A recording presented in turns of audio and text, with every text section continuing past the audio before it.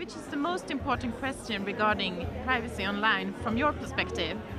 From my perspective, I think that the attitudes that people have towards privacy and the legislation that exists to safeguard your privacy should not be confused. And I've raised the example of attitudes in India where I think a lot of people don't understand privacy quite in the way they do in the West. And legislation at this point does not guard privacy the way it does in some other countries. So I think that should not be a deterrent to say, oh, people don't care so much about privacy, or that privacy is not important, or that big businesses, are going to do what they're going to do with the data. I think we need to fight for the principles of the right to privacy, no matter what attitudes are around the world or in specific regions and countries. What are the biggest challenges?